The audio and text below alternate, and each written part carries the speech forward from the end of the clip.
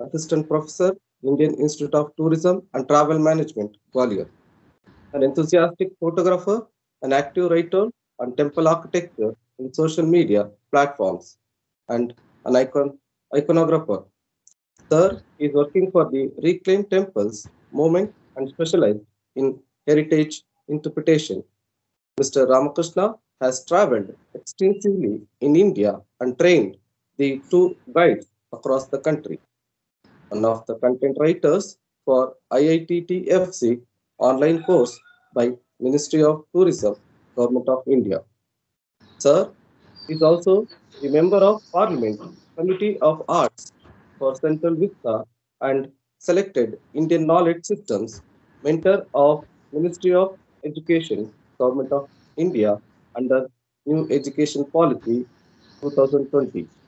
Sir, we heartily welcome you for the one day national level webinar and I request you to take over the session. Sir, over to you. Thank you, Prakash sir. Thank you so much for that kind introduction. With the permission of Lalita Thomas Madam, Anila Thomas Madam, Prakash sir, and all other faculties of the department. Namaste from IITTM and Namaste from Ramakrishna also. So before starting the session, I would like to share my screen, and because this session is for 2 hours, 11 o'clock to 1 o'clock, and what I have to do is I have to squeeze the 7,000 years of historical timeline of Indian art and architecture to 2 hours. So basically, whenever I go to classes, basically I do more of workshops rather than lectures, because the lectures I deal with have got a lot of terminology to remember and to understand. So I always go to class with a handout. I distribute the handouts and then I make students to write, remember, because each and everything is interrelated. If I am teaching you some art and architecture from Indus Valley civilization, you can never think that it is only limited to Indus Valley civilization. It is as relevant as then as today also. So it is linked. So please, while the session is going on, I know due to the limitations, we cannot keep it more interactive, but I understand whenever you have doubt, wherever you wanted to ask some questions, you please drop in the chat box at the same moment, so that okay, in the last some 20-25 minutes, we will try to answer those questions. And basically it will be almost like I'll share the PPT. I have got a lot of photographs. As Prakash has introduced me, I'm a photographer. So I keep traveling across the country and I keep clicking the photos of the heritage buildings and monuments, and I keep interpreting it. So let me tell you before starting the session, one important thing is India is a country now with more than or roughly 40 UNESCO World Heritage Sites. And the top country, or the first country, the country that ranks first in terms of UNESCO World Heritage Sites, has got somewhere around 56 or 57 UNESCO World Heritage Sites. So there is a difference of just 15 numbers. So the top countries like Germany, Italy, Spain, France, China, and then comes India. So India ranks the top 5 or 6 among the top 5 or 6 countries in the world in terms of UNESCO World Heritage Sites. When even after neglecting, for example, many of you are from the south, so you must be aware of the legacy of the Hoysala architecture, and still Hoysala architectural buildings are not into the UNESCO World Heritage Sites. And whenever UNESCO gives the heritage status to Indian buildings, monuments, they group them. For example, the hill forts of Rajasthan, the 5 forts of Rajasthan, the massive and grand forts of Rajasthan are clubbed together and are called one single element or one single monument. Even then we are at 40. And for example, from Tamil Nadu, the living Chola temples, all the Chola temples are clubbed together and called as one single entity. And despite of such numbering also, we are one of the top 5 countries in the world in terms of UNESCO World Heritage Sites. Imagine if they are individually numbered, we would be far ahead of rest of the countries in terms of heritage, and that is the scope we have in India. When we do not have any idea of what this heritage buildings stands for, because even today we have not started heritage and heritage interpretation aspect in India till now. Whenever we talk about tourism, we just visit the monuments, but we never try to understand what do they mean, what do they want to convey us, what message our ancestors have coded into the buildings to convey us something. That has never been done. So I say to you all that in the future, if you have little interest, please pick up heritage and heritage tourism and start working on heritage monuments. You have got great scope and it is still less explored. I will give you one example. In the year 2019, Niti Aayog has come up with a report, Heritage Management in India. After 7 decades, after 70 years, the national think tank has realized that there is need for us to understand how important heritage is for India and how much it is existing in the open grounds, and we are not able to understand and we are not able to appreciate it. And that is the reason the Niti Aayog's report reiterates again and again, saying that the future is gonna be bright for the people who are into heritage and heritage tourism. So with this a small introduction, I would like to share my screen and show you the photographs and quickly run you through the 7,000 years of history or timeline, wherein I'll be talking about a lot of terminologies. I will scribble. You please keep observing very closely. And whenever you feel like, whenever you have some doubt, you please drop the chat box. I will answer them at the end of the session. So let me share my screen.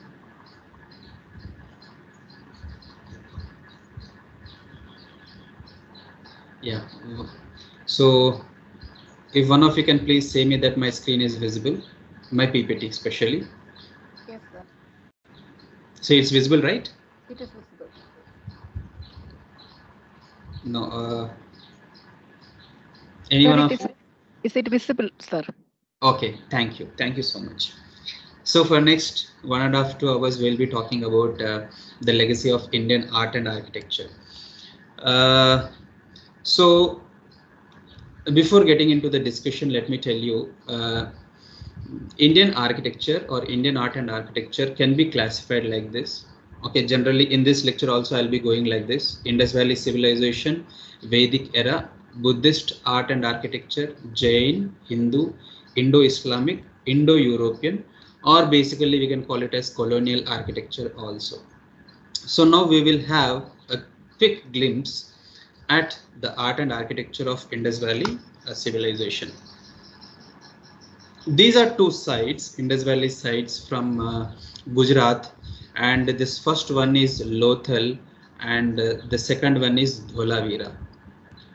So when you were studying about, or if you have listened to the classes or during the history classes or art and architecture cultural syllabus or cultural subject classes, you must have come across the explanation saying that how Indus Valley civilization people have used bricks, especially the sun-dried bricks and the baked bricks, enormously to construct their cities, homes, ports, palaces, etc. But then I would like to bring it to your notice here is, along with the brick, they have also predominantly used stone in the construction, and this is one element that is always kept away from history books for many other reasons and untold reasons. But the fact is, if you go to Dholavira and if you observe the Indus Valley site, whole construction, site is filled with the stone bricks or the stone elements. You can also see Here in this veranda, you can also see a beautifully carved stone pillar base. So I'm talking about 5,000 years ago before Christ or before Common Era. And this is the time when there were 4 civilizations like Yellow River civilization, Mesopotamian civilization, Indus Valley civilization, and Egyptian civilization. And all these 4 civilizations, when you mark on the world map, it comes like a crescent or it comes like a cradle. And that is the reason 4 civilizations put together are called as cradle of civilizations. And of that, one of the oldest is Indus Valley civilization. And we were using the technique of baking the bricks. And imagine, right from the time of Indus Valley civilization till now, there is no change in the advancement or technology of baking the bricks and using the bricks for construction. It is the same. The making of the bricks, the arrangement of the bricks, using the cementing material, and the purpose they are used for have not changed at all. Along with baking, they also have used sun-dried bricks equally. And then I repeat, they also have used stone. So remember, whenever we talk about Indus Valley civilization, the construction, especially the architectural part did not happen only with the bricks. It also happened with the stones, and especially the carved stones. They have sculpted the stones. That is one important aspect we have to remember. And then, like, what are all the different purposes they have used bricks for construction? See, the picture that you are seeing here is the drainage system of the Lothal. Here they have constructed big canals. Through this, the water used to flow. And imagine, even if you go to villages today and look at the sewage system, this is how exactly they are built. There is no change. And you also have sinkholes at certain intervals.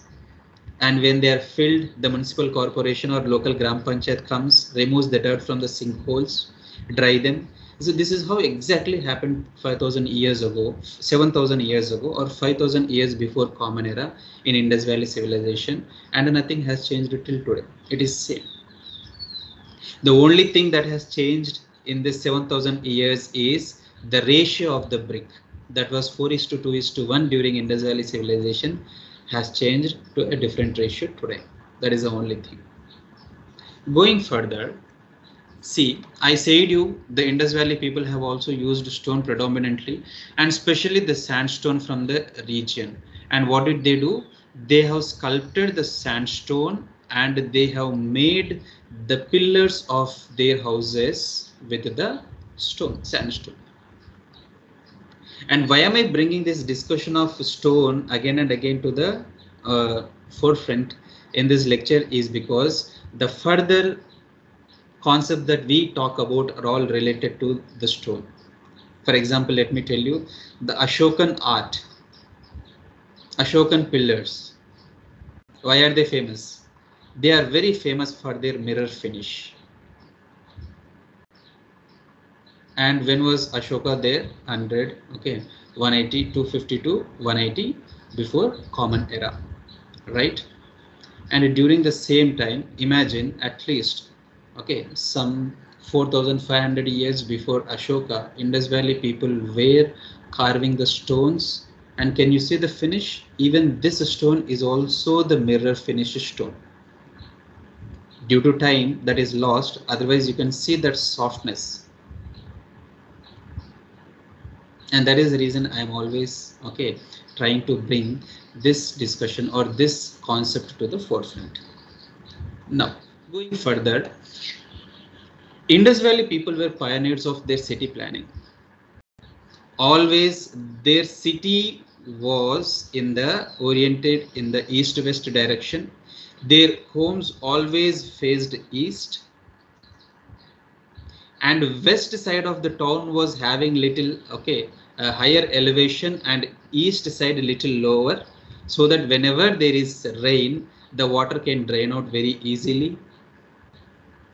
The lower town of Indus Valley was big and having many homes, and then the upper town was smaller, having less homes but bigger homes. And most probably people estimate that this to be the residence of royal families, or generally people call it citadel in our historical language. And you can see here an artistic imagination of Indus Valley as town or street and the homes, how they are. You can see, yes, it is true that, okay, there were double-storied buildings in Indus Valley. There were staircases to access the first floor. People used to sleep on that, and they used to dry their grains on the top of their roofs. It is equally exactly done even today also in the rural areas. And here you can see, okay, the beauty is, just have a look at it. There is a well, and this is the end of the home, and this must be another street. So people, whoever are passing by, they had a small entrance here and they used to access the water. Water was given lot of importance. Water harvesting system, proper drainage system, sewage system, taming the rivers, building artificial ports so that they can connect to the rivers and then to the sea. And from sea, they can trade with Bahrain, Oman, Mesopotamia, Egypt. And that is how we found the seals of Indus Valley as far as Mesopotamia.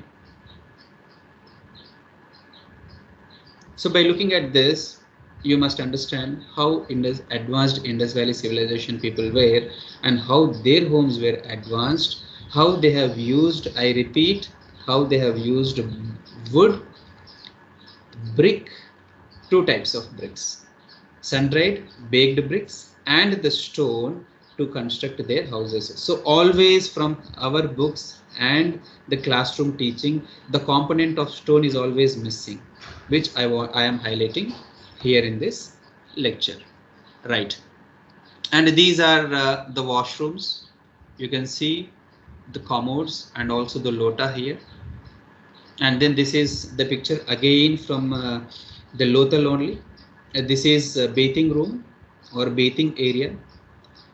And what is the speciality or how is it surprising is because you must have seen the hand pumps in the villages today, isn't it? This is how you have hand pumps and elevated platform, either circular or square rectangular platforms. They are same today. And this is how they used to, and this is where they used to bathe, and it was connected to the open drainage system, and they were gushed out of the city or the town. Now, see, for example, see if this is the bathing area, the water used to flow like this, get connected to a common channel, and that is how they were drained out of the city or drained out of the residential areas. And this is the okay, the picture from Lothal. Then when you look at Dholavira, this is the reservoir. You must have listened to this aspect whenever we talk about architecture or the achievements of Indus Valley civilization people.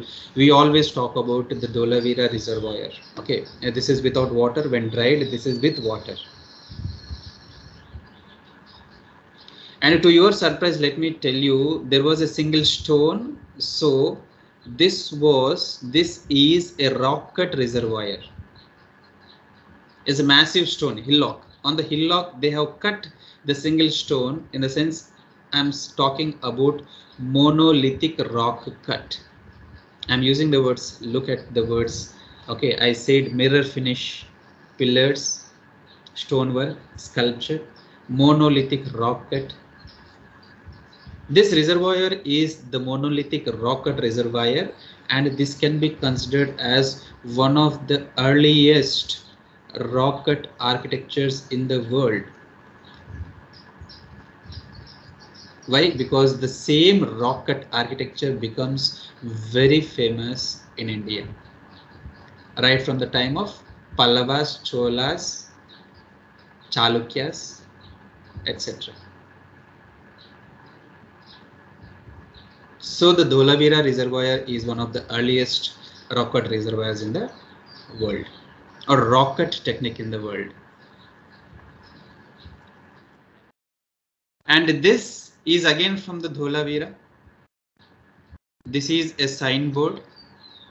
Maybe this may be a board to one of the important persons of the town, or maybe to an important community hall, maybe a street, maybe a market, we do not know. It was embedded into a wooden board, and then they have used stone, shells, etc. Everything is gone, but the signboard is remaining. So by this we understand that whatever the homes they have constructed, or whatever the utilitarian homes constructions they had, they were named beautifully.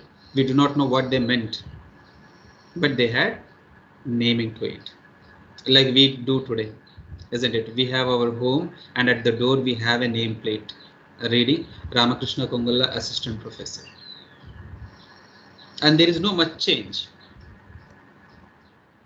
And going further out of India, because see, after the partition of India 1947, we have lost most of the Indus Valley sites to Pakistan.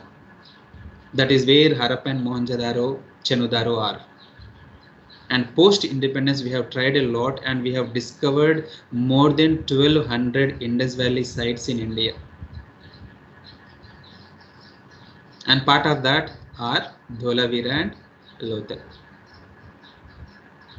Imagine if we have not found Dholavira, then what would be the case?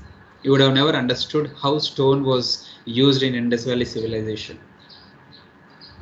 Why? Because stone has been an important element of Indian art and architecture for at least not less than 5,000 years. So there is this place in Afghanistan which is part of Indus Valley civilization, Mundigak.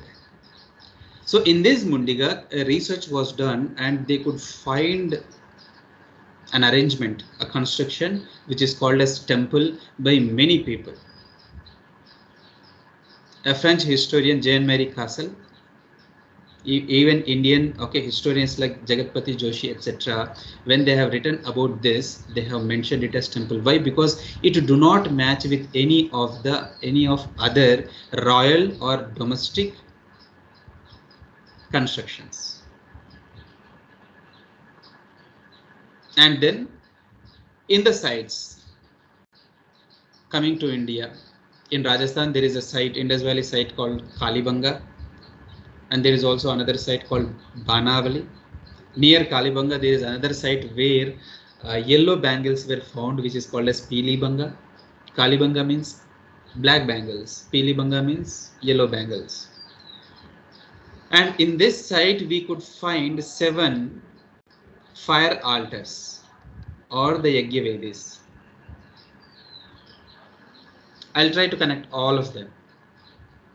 Now see, after the Kalibanga fire altars, we could find the same fire altars without much difference in Banavali, Atranjikeda, Malhar, and also in Mathura. This is the Naga temple in Mathura, the excavation of Naga temple. So the continuity always there. It is never that there was some discontinuity between Indus Valley civilization to Vedic era to the post-Mauryan Mathura era. There was no discontinuity. That is what I wanted to make you people understand. The usage of brick is continuous. The usage of stone is continuous. There is no change. The structures are continuous. The way streets, homes, drainages, sewages are constructed are continuous. There is no discontinuity. And thus, from understanding few elements of Indus Valley civilization,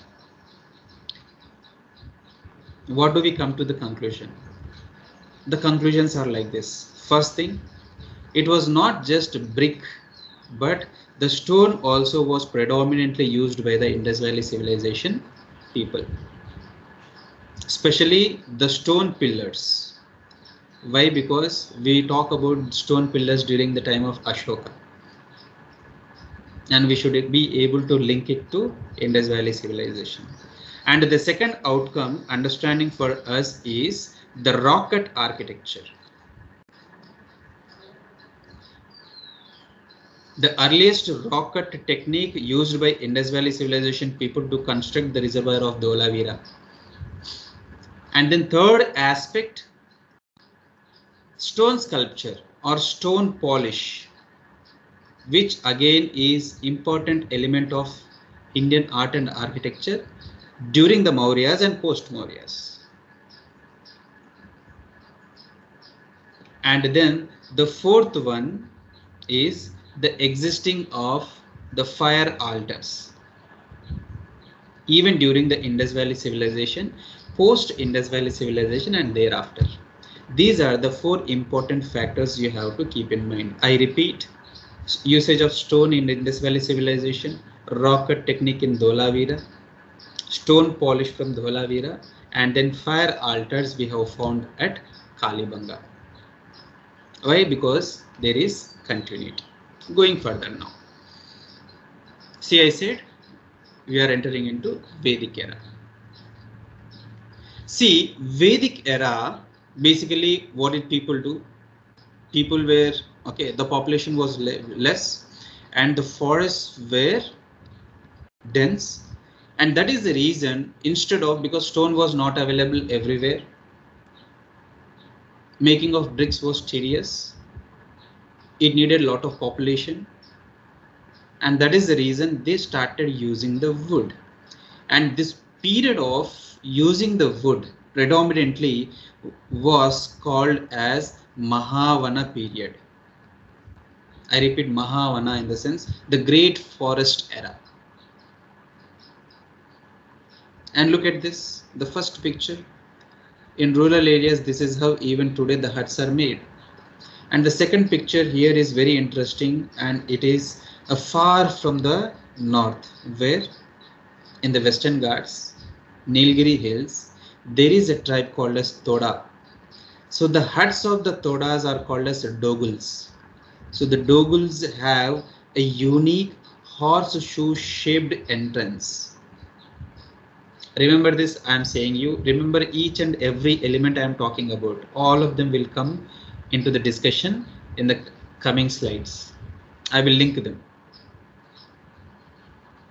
The first one, a normal huts. How? What is the shape of the huts? You see, the shape of the huts is dome shaped.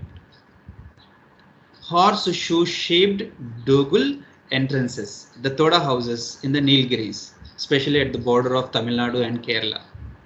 The fencing, the wooden fencing.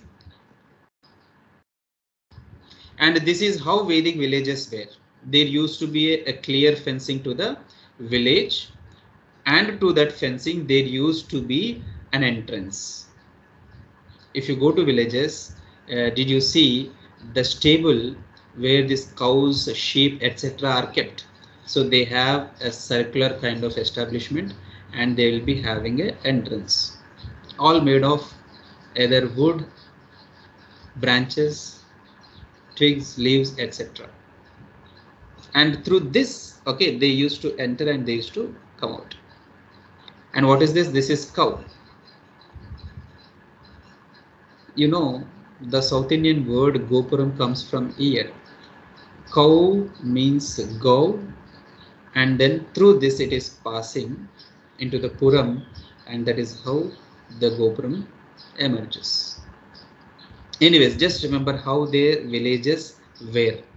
They were like gated communities we see today, with a proper entrance, gate and fencing. But all of them done in what? All of them done in wood. Wood is important element here during the Vedic era. Right? Now, see, let me try to connect all the aspects that we have seen till now. Have you seen this shape, the dome shape, right? And the entrances, gated communities. See, This is how, what they used to do is they used to use the wooden poles. But then the problem is when you are planting these wooden poles into the earth, the termites may eat, they get decay, and that is the reason they started using the pots. And the same wooden pole and pot was copied onto the stone, and these became stone pillars. Now you go to any temples, this is how the pillars are. The base are of the pots, kumbha, and these are the pillars, stamba. The concept of kumbha and stamba comes from here. See, what is its origin? It is so simple. The natural sustainable form of pot and wooden pole copied onto the stone. And this fencing, for example, if you have visited any of the Buddhist stupa, there is a fencing around. For example, if this is Buddhist stupa, there is a fencing around the stupa. All of them are made in stone. But where are they copied from? They are copied from the wooden fencing that you see here. And the same from this entrance gate, I said Gopuram, from this comes the concept in Buddhist art called as Toran. And the same entrance becomes Gopuram in South India. And the same element traveled out of India and it was called Pailu or Torai. So if you go to South Korea, Japan, they are called as Torai. And if you go to China, see, for example, you must have seen beautiful buildings, the Buddhist buildings of South Korea, Japan, Cambodia, China. Their entrances are like this. And where do you think these entrances have emerged from? These entrances have emerged and they have their history in Indian entrances.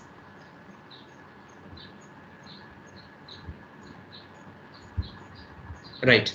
And then see the usage of brick, usage of stone, right? I said dressing of the stone was there during Indus Valley civilization, and the same dressing technique of the stone and then the huts that were used to be there, both of them were combined together to give such aspects on the caves or stones. This cave is from Bihar, which is called as Lomas Rishi cave. Now you see, they could have taken some wood leaves and they would have made this hut very easily, but then they did not use that perishable material. They wanted to make a hut into the cave, and that is the reason in the same style they have carved it into the cave architecture. And what is the technique that they have used? They have used the same technique that was used during Indus Valley civilization, dressing of the stone. And this is how, see, in a sense, everything that we see during the Mauryan era, pre-Mauryan era, post-Mauryan era, all of them have their origin in the pre-existing techniques. Nothing that they have invited. There is nothing that they have invited then. Even that also, even during the Cholas, Pallavas, Rashtrakutas, Chalukyas, they have come from the predating techniques. Even during the Islamic architecture also, there are many elements that they have taken from the Indian society. Even during the colonial era also, I will show you. The best example is Rashtrapati Bhavan. I will show you the photo of Rashtrapati Bhavan and you will understand and you will be surprised how beautifully the elements, the Indian elements and the European elements were combined together to make the buildings. So now, two elements we are done with, and I have made you understand how elements were there in Indus Valley civilization, Vedic civilization, and both put together how they will give rise to the future artistic or architectural elements. Now, so next after this we will get into Shramana era. And what is the Shramana era? Shramana era in the sense where there were the philosophical teachers like Buddha, Mahavira, Makkali Ghosa, like Ajivikas, Charvakas. So all these Shramana movements were there. And during this time, how? By getting influenced from the pre-existing styles of art and architecture, the Buddhist. Now the segregation is slowly happening, but the Buddhist art, Jain art, Hindu art, etc. is coming up. Okay, now here. Done. We are done with Indus Valley elements. We are done with Vedic elements and how both of them are put together to give rise the further elements. Right? Now let us. So before getting into the discussion of these Buddhist elements, etc., let me make one thing very clear to you. There is misconception among us that the stupas are Buddhist elements or Buddhist artistic elements. Then you are mistaken. Why? Because there is a beautiful work by a British officer, engineer, whose name is Vincent A. Smith. He has done a very good archaeological survey of Mathura and he has written a book with the title The Jain Stupa. In the sense, stupas were common to Jains, stupas were common to Buddhists, and stupas were also common to Hindus. It was not a sectarian art and architecture. I repeat, the stupas were used by everybody equally. And that is the reason he found many Jaina stupas in Mathura. And he has written a very good book about it. It is available on archives.org. You can download and you can read. This is one thing. So you are clear that stupas. And what is stupa basically?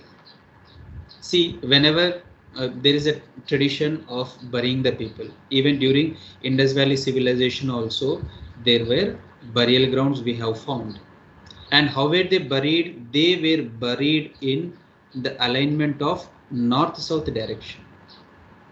So obviously, whenever you are digging a pit and you are burying somebody, what happens? The soil on the ground will bulge. And from this emerges the stupa, the egg-shaped, andakara, egg-shaped structure that was used by the Jains, Buddhists and Hindus equally during the era. And another concept which was predominantly there was a tribal concept and was used by everybody is a concept called as Chaitya Vriksha or Vriksha Chaitya or Kalpadruma. In the sense, they used to worship the trees. And if you go to villages, if you go to tribal areas, you can see today, even in my village also, there is a tree.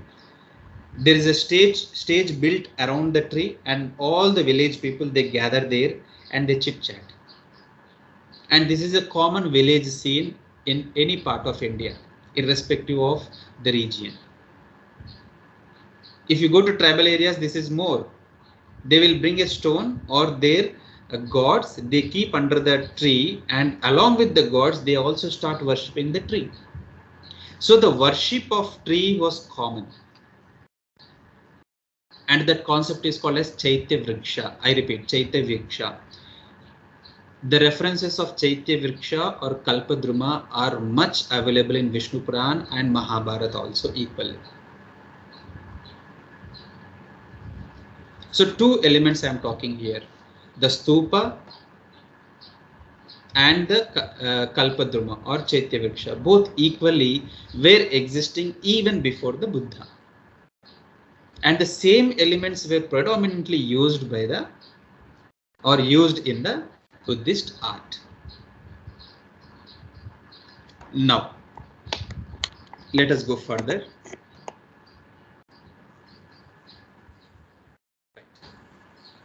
Now, what is Buddhist art all about? Because you are all familiar that the central figure of Buddhism is the Buddha himself. And when you look at Buddhist art and architecture, they are all related to the life of Buddha. For example, elephant.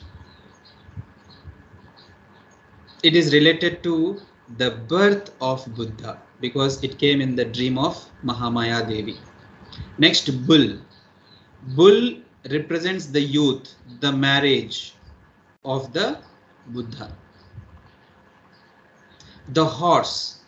The horse represents the Nishkramana. Buddha leaving the home. And then the Bodhi tree. The Bodhi tree is where in Bodh Gaya, Buddha was sitting and he was meditating. He attained Nirvana. So the Bodhi tree is the symbol of Nirvana. And after attaining Nirvana in Bodh Gaya, he went to Sarnath through Kashi. In Sarnath, he has given the first lecture, wherein the concept of 4 and 8. Chattarya Arya Sachani, 4 noble truth, and then 8-fold path, Ashtangika Marga. So he has delivered this message to his favorite or his disciples, 5 disciples there in the Deer Park of Sarnath. So the first lecture or the first sermon, which is called as Dharma Chakra Parivartana Sutta or Dharma Chakra Parivartana Sutra. This is the symbol or icon. Deer Park are represented by the deers or the disciples, and he has said 8-fold path with the 8-spoked wheel. And then later on he reaches Kushinagar, he leaves his mortal remains, Mahaparinirvana, and Stupa is the representation of his death. So after him, the philosophy of Buddhism has become into 3 Sharanas, Tisarana. What are they? Buddham Sharanam Gacchami, Dharmam Sharanam Gacchami, and Sangham Sharanam Gacchami. You can see. So the trident, Buddham Sharanam Gacchami, Dhammam Sharanam Gacchami, and Sangham Sharanam Gacchami. The lotus has 8 petals. 8 petals means 8-fold path. So this is how. And then this is the emblem of Republic of India. But then this is the capital, lion capital of Ashoka. And how many lions are there? 4 lions are there. And what are they doing? They are roaring. In the sense, what is this? This is the Buddha who has got enlightenment and he is teaching. The roaring lion is the representation of the enlightened Buddha who is teaching in all the directions. And there is abacus. In this abacus you have Ashoka Chakra. It is called Ashoka Chakra, but originally it was always called as Dhamma Chakra. Dharma Chakra. How many spokes are there? 24 spokes are there. And then 4 animals. What are those 4 animals? You have lion, elephant, bull, and horse. So the 2 visible are the horse and the bull. And horse is related to the Nishkramana, going away from the home, and the bull is related to Yavana, the youth of the Buddha. And this is what is all about. If you understand these 5-6 elements, whichever the Buddhist Chaitya or the Vihara, see again 2 words are coming in. What is that? One is Chaitya, the second one is Vihara. Sorry, it should be B, Vihara. So what is Chaitya? Chaitya is a prayer hall and Vihara is a dormitory. See the word Vihar, in the sense roaming around. So whenever you are roaming around, after you complete, what do you want? You have some accommodation. And that accommodation was called Vihar. So the monks used to go around there and they have to stay somewhere. So their accommodation is called as Bihar. And these Viharas were much in the Bihar region. The word Bihar comes from Vihar. And then wherever they are staying, they wanted some place to pray. So nearby their own place, they have carved out some places. They never used to stay there, but they used to pray there. And that prayer halls were called as Chaityas. Chaitya and Vihara. So when you visit a Chaitya or when you visit a Stupa, that symbolizes the Mahaparinirvana of Buddha. You can find all these elements. The symbol of Tisharana or 3 Ratnas of Buddhism, 3 jewels of Buddhism, the first sermon of Buddhism. I have shown you in the previous slides, if you remember. See here, many people are worshipping what? Many people are worshipping a tree and there is a railing around the tree. And what are they doing? They're worshipping the tree. If they are worshipping the tree, what does that mean? That means that they are worshipping something related to the enlightenment of Buddha. So earlier, everything related to Buddha was worshipped in form of symbols, icons, but not as Buddha. And that form of, so wherever these symbols are used, so Buddha is not there. Buddha will not be there. So all the symbols are used. That form of Buddhism is called as Hinayana form of Buddhism. And if anthropomorphic, the human form of Buddha is used, then it is called as Mahayana. See, there is a great confusion among the students, especially about what Hinayana and Mahayana is. They only have English definition saying Hinayana is the lesser vehicle, Mahayana is the larger vehicle. But then they don't understand anything. See, simple concept. Hinayana, where is Hinayana? Hinayana is within India or Sri Lanka. Mahayana is out of India. It traveled out of India. That is the reason they use the word the larger vehicle, the bigger vehicle and the smaller vehicle. But the truth is, Hinayana is where only the aspects related to the icons of Buddha are used. But in Mahayana Buddhism, Buddha has a human form. Right. Now, see, this is, I said you, the stupa is the central element, and originally when Ashoka has built those 8,000 stupas, he has built them in the bricks. Now, when you ask me where did that brick concept come from? Indus Valley civilization. And then he also has used the mirror finished pillars, Ashokan pillars. Only Ashokan pillar and the brick stupas were there. But later on, during the Shungas, a railing was added to the stupa. And also a top portion was added. And by the time Shatavahanas have come, they have added the entrances also. Now see, if you have understood that initial 2-3 slides, okay, to understand the origin of everything is easy. Now what is the structure that is there on the stupa here? How is it looking like? It is looking like this. What is it? This is a tree and this is a railing, fencing. Now you understand where does this tree and fencing concept come from? From the prehistoric times, the people used to worship the tree by putting a railing around it. And that is the same railing. Why? That is the same railing that you see to the Bodhi tree also. So this is now the status of Sanchi Stupa. In different 3 eras, this is the stage it has reached. And this is Amaravati Stupa, which is there in Andhra Pradesh. The decoration on Amaravati Stupa is high. Why? Because many elements inspired from Hinduism, Jainism, etc. have been added. And this stupa is the form of Vajrayana form of Buddhism. Because rituals, sacrifices, all these start here. For example, if you notice here, 1, 2, 3, 4, 5. Some 4 or 5 pillars are standing here. And this is where they used to keep the offerings. Like in South Indian temples, if you go, you have an element called as Bali Pitam. So people say, what is that Bali Pitam? Bali means in Sanskrit sacrifice, not cutting or sacrificing the animals. So whatever you have, you give it. That is sacrifice. You offer a flower. Before offering, it was yours. You were the owner. After offering, the god became the owner.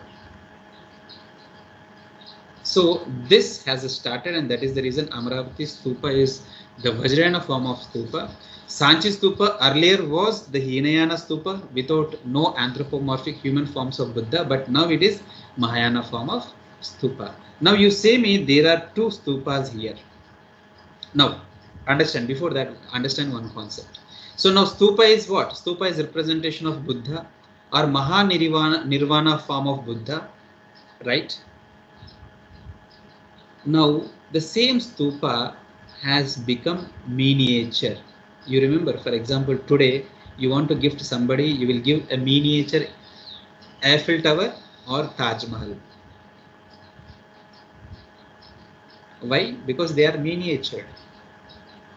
For what? So whenever you are traveling, you can carry them very comfortably and easily. The same way, the stupa model was miniatured to this.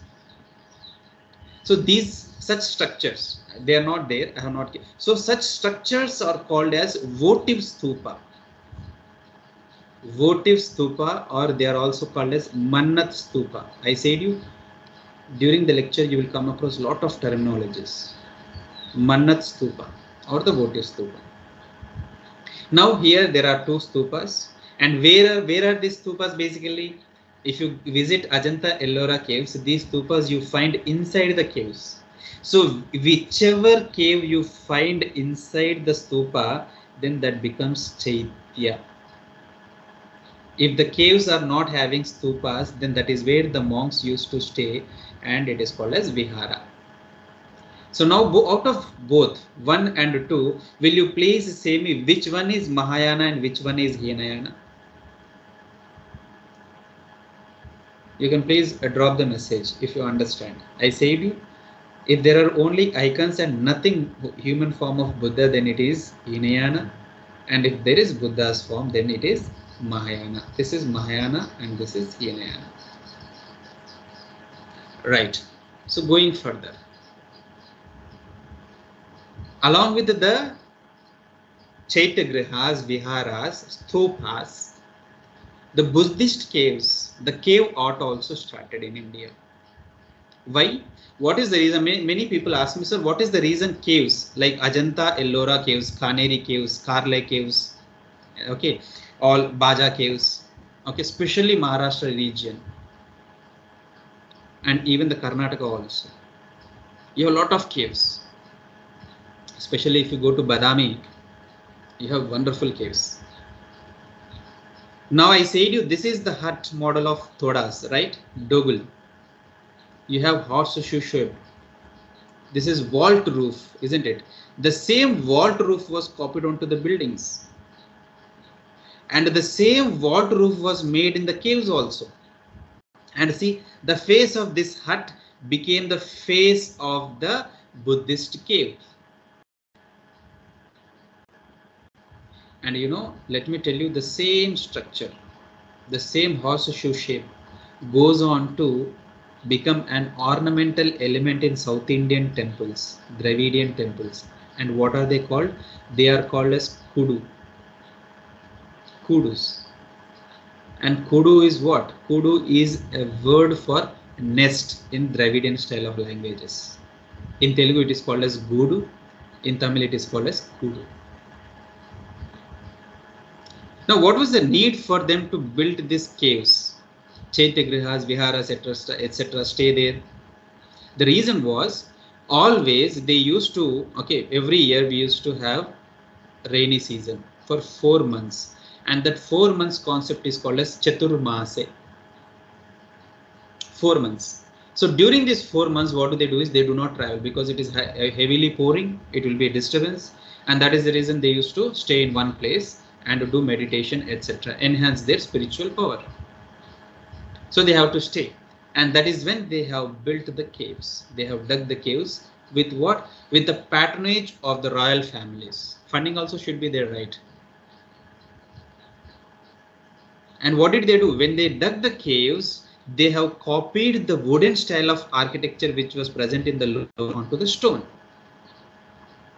And that is the reason the same shape became the window of the cave. This is Chaityagraha basically. If you get into this, okay, Chaityagraha. What is another simple way of differentiating Chaityagraha and Vihara is Chaityagraha is very intricately decorated. Viharas are very simple like our present day homes. Why? Because our present day homes do not have any art.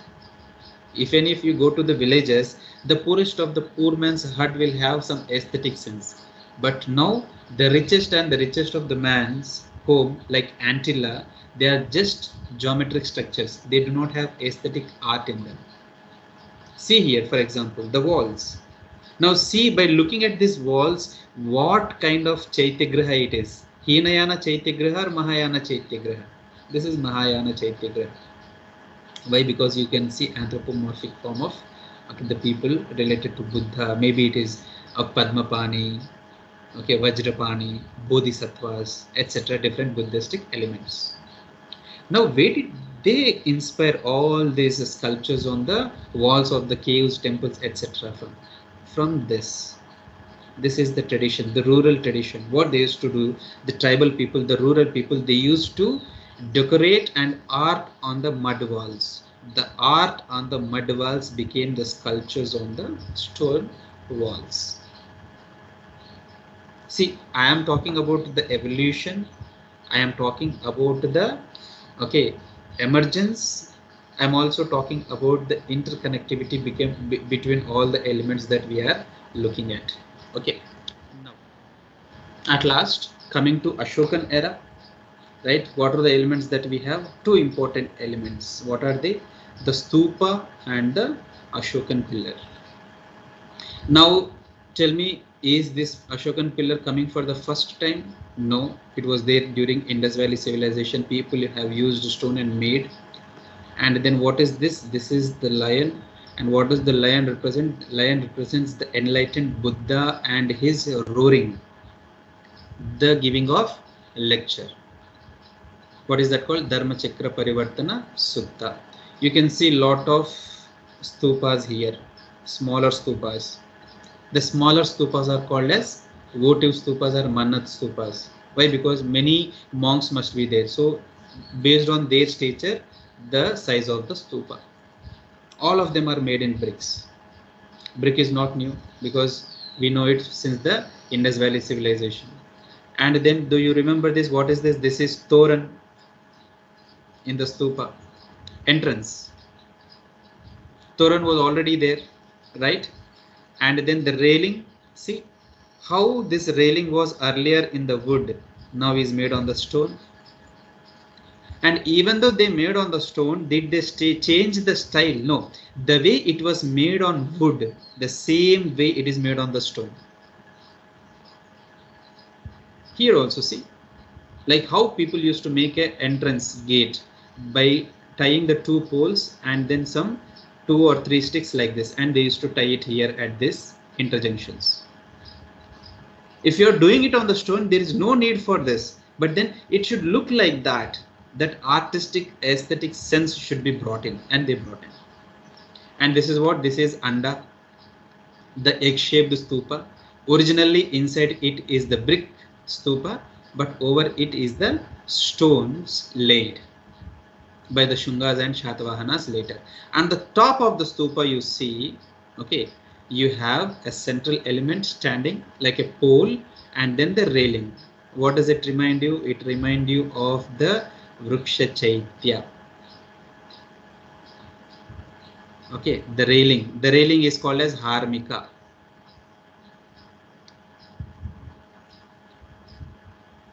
Okay, and then within this you have a pole. On this pole you have 3 layers, 1, 2, 3. And what are these 3 layers? These 3 layers represents the 3 Ratnas of Buddhism.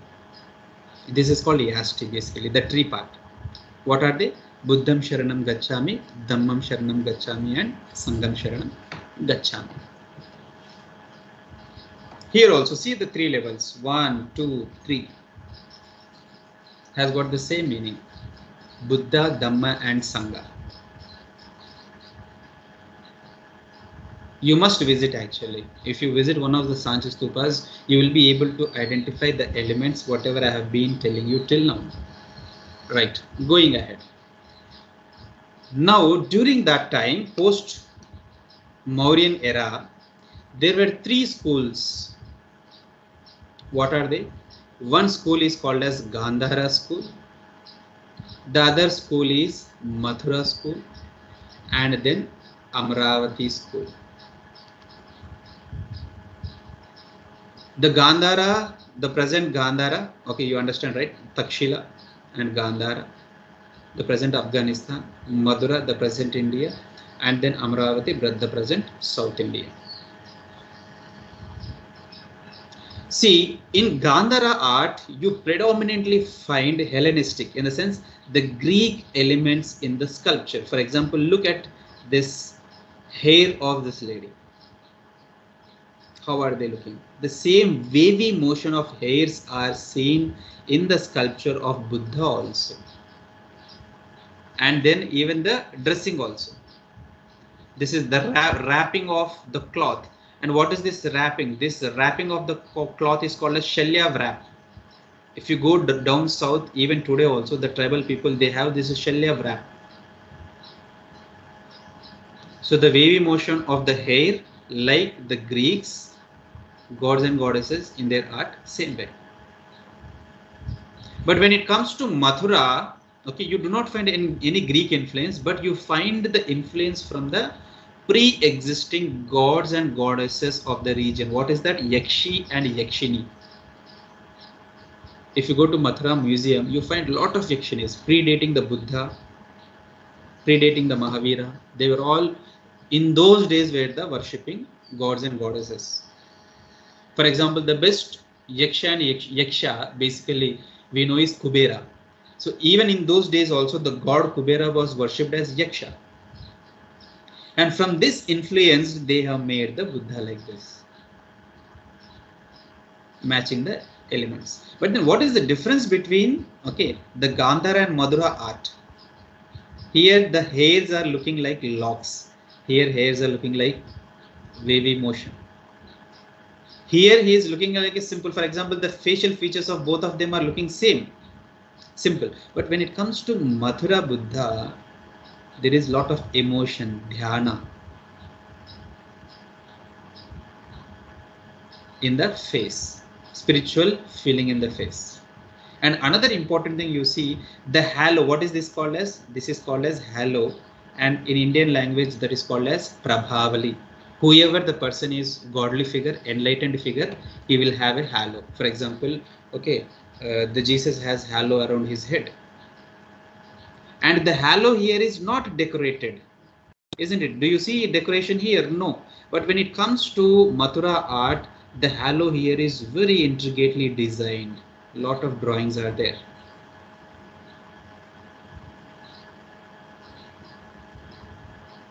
Clear? And then coming to Amaravati School of Art. In Amaravati School of Art, you find a lot of extensive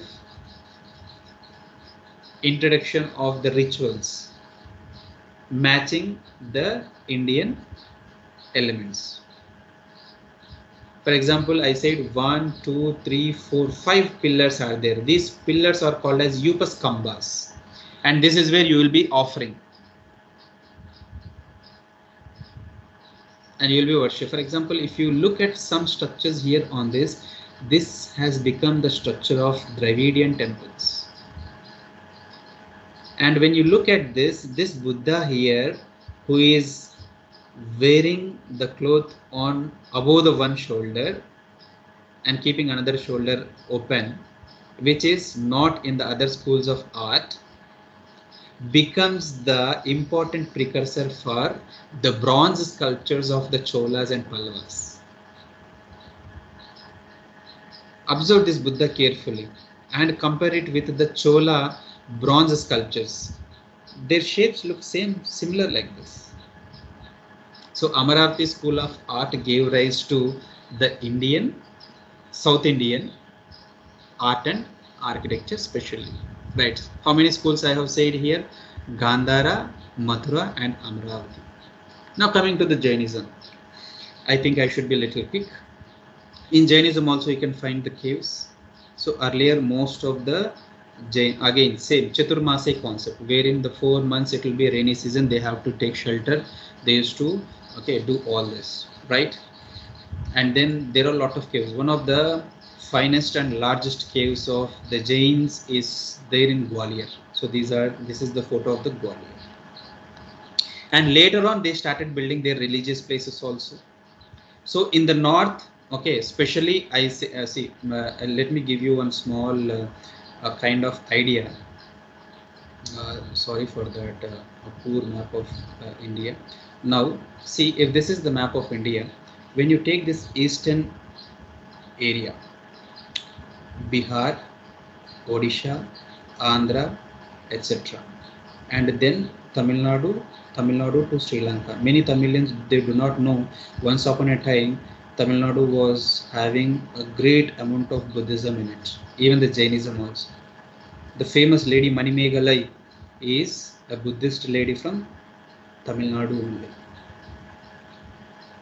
Bihar, Odisha, Andhra Pradesh, etc. All this area is Buddhism. This may not be true, but then a simple idea for the students to remember. But then western area, west region, Rajasthan, Gujarat, Maharashtra and Karnataka and some portion of Madhya Pradesh. It is all about Jainism. So this portion is Jain and this portion is Buddhism. So the west coast or western line is Buddhism, eastern line, and the western line is the Jainism. This is all. And then down south, okay, because Jainism, Jains, they believe in not traveling or crossing the waters, and that is the reason they got restricted till Tamil Nadu. But then the Buddhists, they have crossed Tamil Nadu and they have entered Sri Lanka also. Sri Lanka is the Buddhist majority country, right? Isn't it? They have a lot of, and what form of Buddhism they follow? They follow Hinayana form of Buddhism. Okay, right. Even today also, the wrapping, etc., it matches the Hinayana form of Buddhism. Now, so the temples of the Jains are mostly built in white marble. Why? Because in Gujarat and Rajasthan region, the white marble is predominantly present, easily available. And in North India, the worshipping place of the Jains is called as Derasar. But then coming to the south, like Karnataka and Maharashtra, marble is not available, but granite is available and sandstone is available, and that is the reason they have built. Now see, the marble is used in Rajasthan, Gujarat region, and the style of temple of Jains is different. This is Nagaraj style of temple. But when it comes to south, the material is changing and the style is also changing. This is Dravidian temple, but dedicated to the Jains. Why? Because region has changed. So based on the availability of the material, we are making the temple. And in south, in Maharashtra and Karnataka and some parts of Kerala, the Jain temples are called as Basadi. The word Basadi comes from Vasati. Vasati means a domestic place where you live. So Vasati becomes Basati. Like Bihar becomes Bihar, Vasati becomes Basati. So two words are there. In North India it is called Derasar, in South India it is called as Basadi. But what is the style? If it is in South India, they have followed Dravidian style, used sandstone and granite and schist for making the temples. But in the north, especially Rajasthan and Gujarat, northwest, they have used the Sangamarmar or the white marble. Even the sandstone also they have used. Now, see, there are Tirthankaras. The Tirthankaras are the central element, the teaching gods. How many are there? 24 Tirthankaras are there in Jainism. So here is the Tirthankara. So all the 24 look similar, right? But then how do you differentiate? We can differentiate them by finding a small icon at the base of their seat, right? Because they are naked. To understand this also, you have to have a clear understanding of what Buddhism and Jainism philosophy is. Buddha, what does he believe in?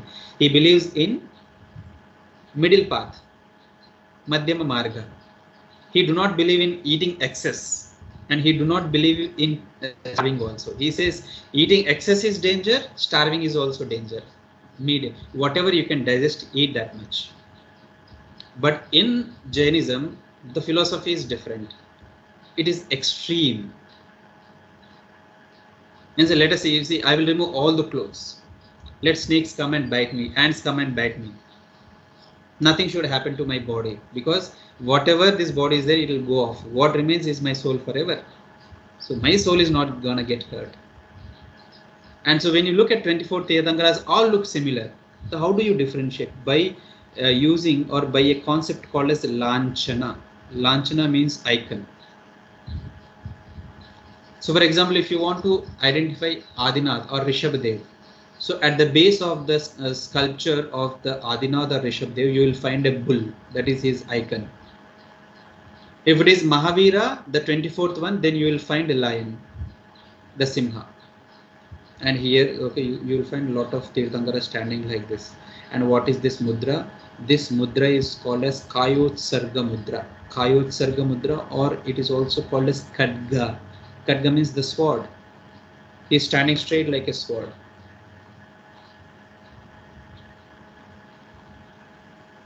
And you know, while standing like a sword, he will be doing meditation. He will be going to Samadhi Sthiti.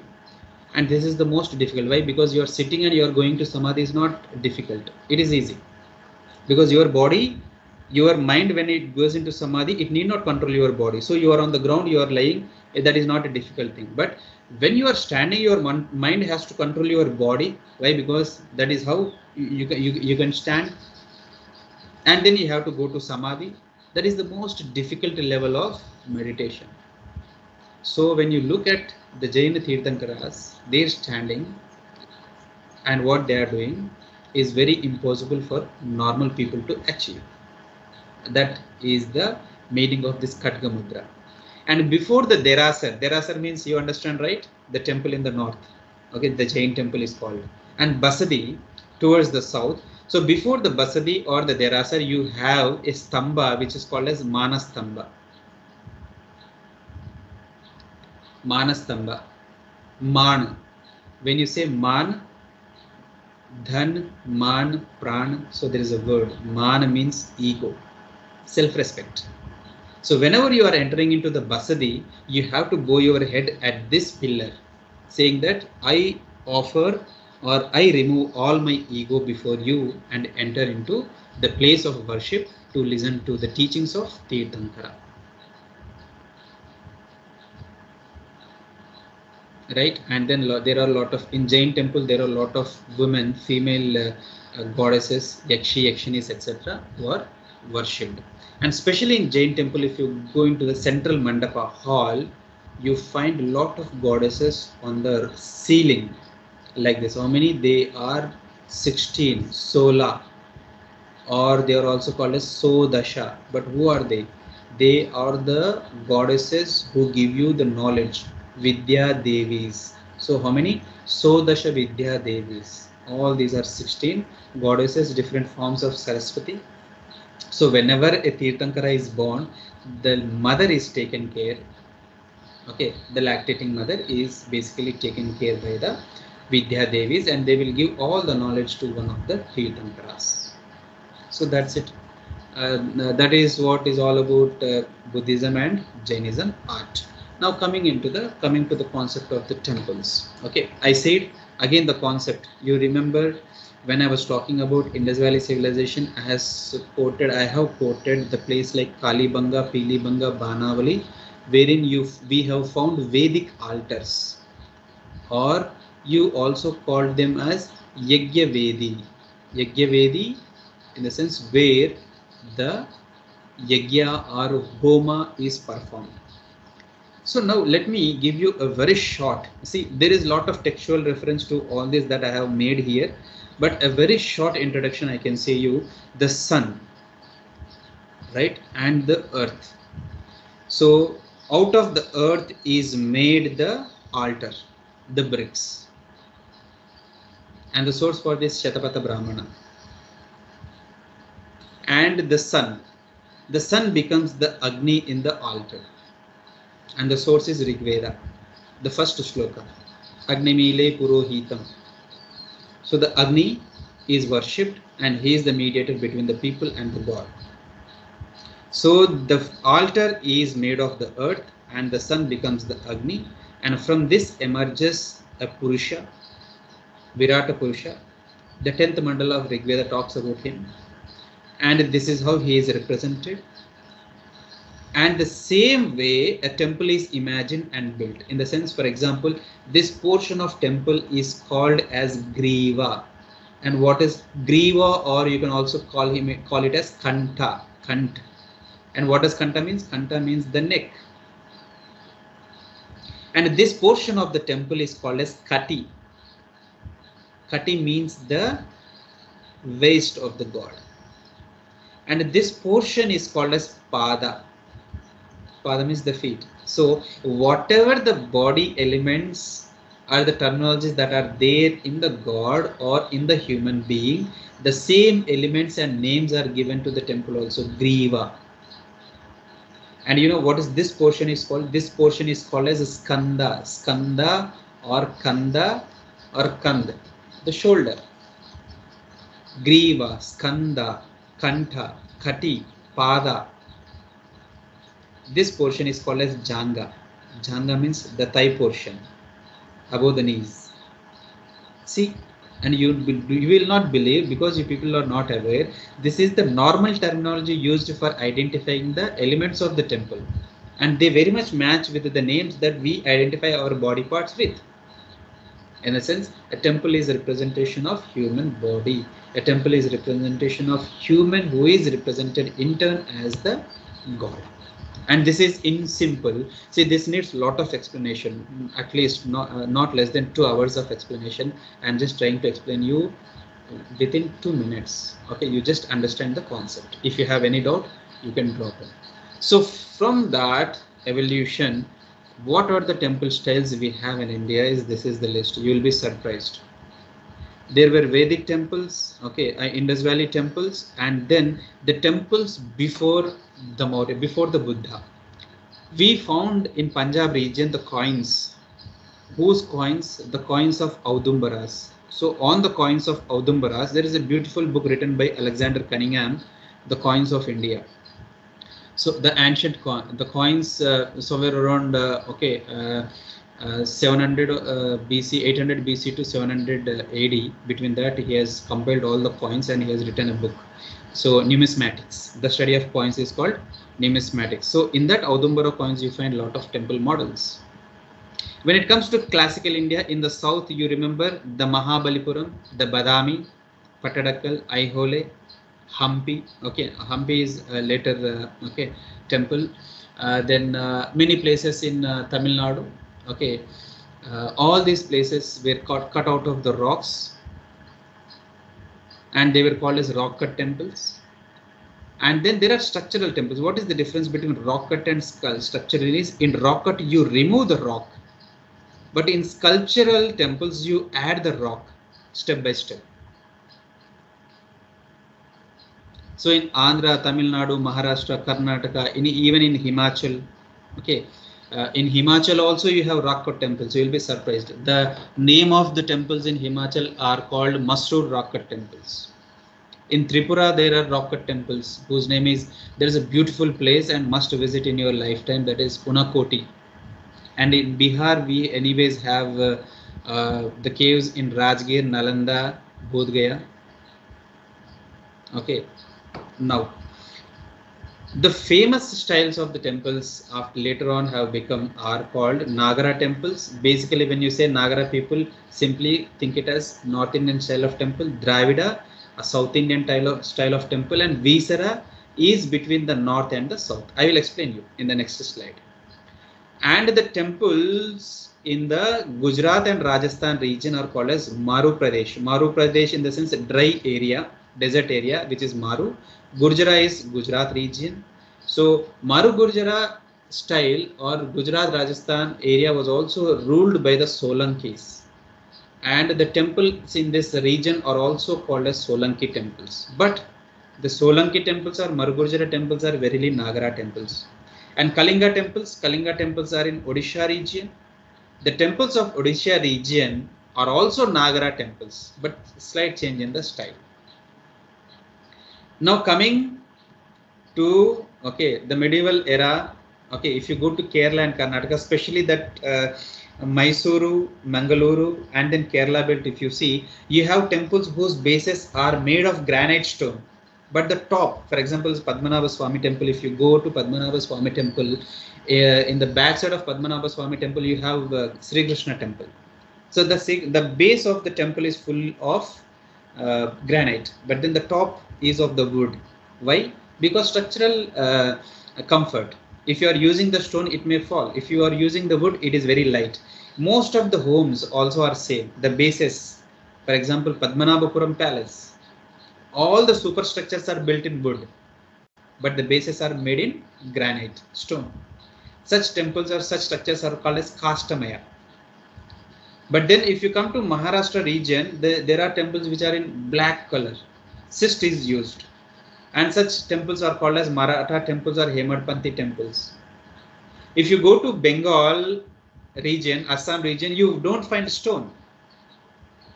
And that is the reason if you don't find stone, they used to make temples out of mud, baked terracotta temples. So most of the temples you find in Assam and West Bengal are terracotta temples. What is that UNESCO World Heritage Site? There is this place called as Bishnupur. Bishnupur is the place for the terracotta temples. And in Assam region, especially the Kamakya temple. Kamakya temple is built on a hill called as Neelanchal. So that style of temple is called as Neelanchal temple. So how does it look like? Okay, it will be looking like such structure. Same, that is also a variant of Nagara style only. And Katkuni temples, I'd like to say Katkuni. What is Katkuni? Kat is basically kasta, wood, and Kuni is stone. So in Himalayan region, to avoid the earthquake, see, one of the ancient earthquake technique used by the Indians. So one layer they will use wood and another layer they will use the stone. So due to this, the structure will not be stiff. So whenever there is earthquake, the structure will tremble and again it will settle. The use of wood and stone are called as Katkuni temples or Katkuni style of architecture. A beautiful anti-earthquake technique that is used since ages in India.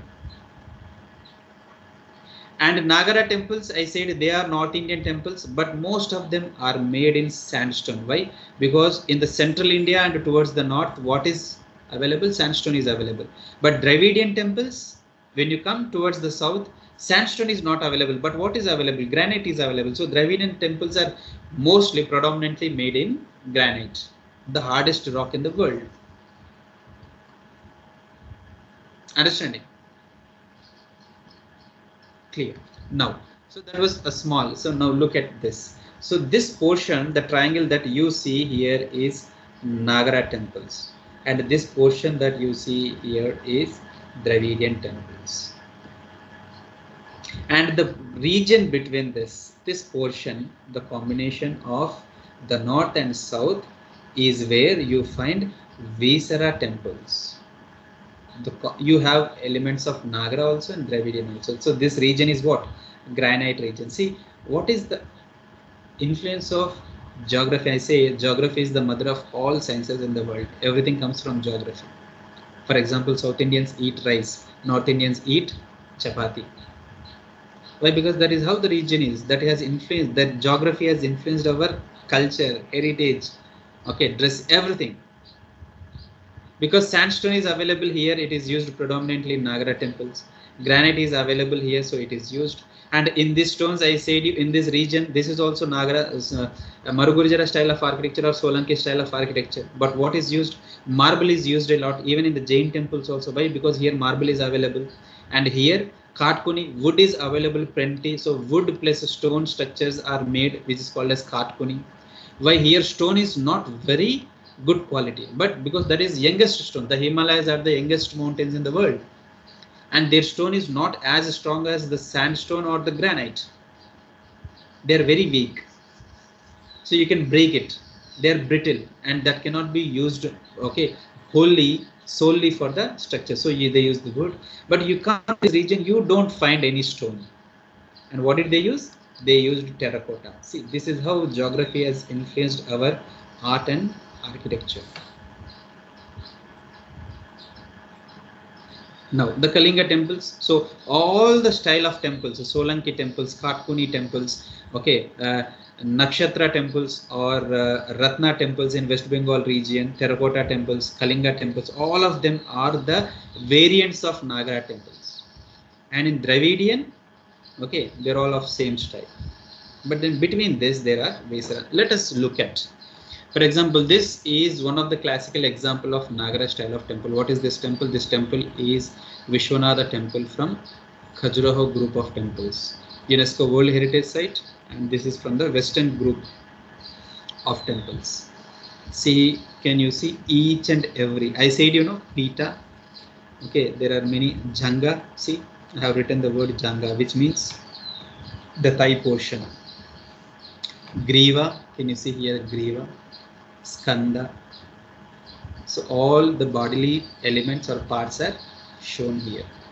Anyways, now we will not be able to, but generally I will give you a small difference. South Indian temples, they have gopurams as entrance gates.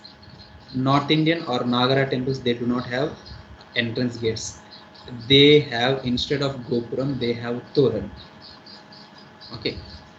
And North Indian temple, the Nagara temples are always on a raised platform. Dravidian temples are not on the raised platforms.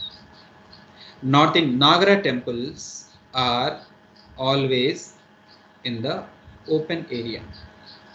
But then for Dravidian temples, there are always a complex or compound, and that is called as prakaram. Prakaram is a common word. Clear? These are the simple. And then, okay, the shikara, especially the shikara or the tower of the North Indian, the Nagara temple is called as shikara. But then the tower of Dravidian temple is called as Vimanam or Vimana. But then most of the terminology, 99% of the terminology, okay, matches with between the Nagara temple and Dravidian temple. 99% matches because concept is same: temple, god, elements, sculpture. For example, see Shiva temple in the north in Nagara style and Shiva temple in Dravida style is same. Elements are same. There is no change. Only the physicality changes a little bit. That is 1%. Okay, this is how it looks. But then again, it is same. For example, okay, in this also you have, see, I have mentioned the word griva. Okay, this is griva, the neck. And then this is the base, the pada, the pita. So even in the Dravidian temple also, you have the elements that represents the body, right? So the Nagara, the Dravida temple, and Visara. This is where a little explanation is needed. So Vishra, the word Visara comes from Vishra. There is a small story I would like to say. It may take time, but then let me say it, because whatever I teach, at least let me tell you some give you complete information. See, Nagara and Dravida are there. The combination of Nagara and Dravida is called as Visara. That is the common thing people say. May not be, but then both the elements are present in this style of temples. So as per what is Visara? In Sanskrit, Visara means mule. M-U-L-E, mule. So what is mule? The mule is the combination of the donkey and horse. When donkey and horse are crossbred, then gives the mule. Now the question is, see, out of Dravidian and Nagara temple, which is horse and which is donkey? So if you say Dravidian as donkey and North Indian Nagara as the horse, so people may get offended. So this do not apply. Then what? Where does the word Visara comes from? It's not like Visara is equal to mule. There is another meaning for it. There is a word called Vishra. Vishra means more space, spacious. For example, look this, okay, temple. This is the Belur temple, Channakeshwara temple. So basically, how are the temples? This is Garbhagriha and you have a mandapa. That's it. But here in these temples, you have mandapa this way also. In the sense, see, this temple is so long from this area to this area. In the sense, the halls of this temple are very spacious. Vishra or Vishal. And from the word comes Visra. Very spacious temples are called Vishra. But then what? They use both the elements. So the present Maharashtra, Andhra regions, they have, or the northern Karnataka regions, they have this Visara style of temples. And best example is the Hoysala temples are Visara style of temples. Right. Now, So till there we have completed one aspect. Now what we will do is we will see Indo-Islamic architecture and colonial architecture. Maybe let me try to finish as quick as possible, some 10-15 minutes, because I have to take questions also. In Islamic architecture in India, okay, post Muhammad Ghori, isn't it? Muhammad Ghazni comes first, then Muhammad Ghori comes, and Muhammad Ghori leaves his favorite slave Qutbuddin Aibak in India, right? So Qutbuddin Aibak starts a slave dynasty, Delhi Sultans, and then what are the important elements of Islamic architecture? See, now there is nothing called pure Islamic architecture in India. Anything that is there is called Indo-Islamic architecture. Why? Because there are a lot of elements. For example, this is Humayun's tomb. The first picture that you are seeing is the Humayun's tomb, and the second one is also the Humayun's tomb. The closer thing, the dome is there. So one important element of the Islamic architecture is dome. Dome is called as Gumbad. There is also world famous Gumbad in South India, Karnataka, which is called as Gol Gumbad of Vijaypura. Once upon a time it was called Bijapur, right? And then, okay, you have, okay, the first one is element I said you is Gumbad, and the second element is arch. Arch and dome are important elements of Indo-Islamic architecture. And what is this arch? Arch is called as Kus. Like I said, Gumbad, dome is called as Gumbad, the arch is called as Kus. Clear? Now, what is the Islamic elements that are Indo-Indian elements that are there? This is the Chhatri. Chhatri is like pavilion, umbrella. So this Chhatri is an Indian element. Therefore, generations together. But then see, in Islamic architecture, you will find this, okay, star. You may be thinking this is Solomon star. No, this is the Star of David, okay, and it is the Star of Dawood also they call, right? But then in this building itself, here you have an element, okay, visible. What is this? This looks like a flower bouquet, and because it looks like a flower bouquet, it is called as Guldasta. Guldasta. Guldasta. See, people who are interested in heritage interpretation and understanding monuments, you should download this lecture later on and watch it as many times as possible, because I'm just giving you a very glimpse, a small idea to what heritage interpretation is. So the more you dig, the better you understand. Isn't, for example, see, if we are all tourism professionals, let us say you go to Humayun's tomb, isn't it? As a tourist guide comes to you and narrates whole history of Humayun's tomb, but then he will not explain you what this star is. He will not explain you what this arch means. He will not explain this element. What is this flower bouquet, Guldasta is? What is this Chhatri is? What is this Gumbad is? In the sense you have visited somebody. You just knew the name and you came back. You have never bothered to understand that the person. Same way, you are never trying to understand the monument. And another important Indo-Islamic feature is absence of sculpture. You will not find sculpture in the Indo-Islamic monuments. Why? Because Islam do not believe in worship, Murti Puja, Murti worship. And that is the reason you find a lot of geometric structures. Clear? Now going ahead. This. So Indo-Islamic architecture, you have lofty entrances, in the sense that will bring grandeur to the place. See here. And these lofty entrances are called as Aiwan. Aiwan means the lofty entrance. And in this Aiwan, see this Aiwan, this is the entrance. This is not a building actually. This is one of the entrance to the Taj Mahal. But that itself, see how, and what is this element? This element is Chhatri. And this element is, you know now, what is that? Guldasta. And this is the arch, Kus. But see, this itself looks like a residential place. The gates, that is how they used to make the gates for the security purpose. And this hollow place into the official entrance, lofty entrance, is called as Pishtak. P-I-S-H-T-A-Q. Pishtak in the sense, the hollow space. Clear? And then one of the important elements of Indo-Islamic architecture are masjids, isn't it? So I will try to show you a picture of a masjid and explain you the details later. Now, that is how these are the few elements that you see. Okay, and another important thing is this dome, gumbad, isn't it?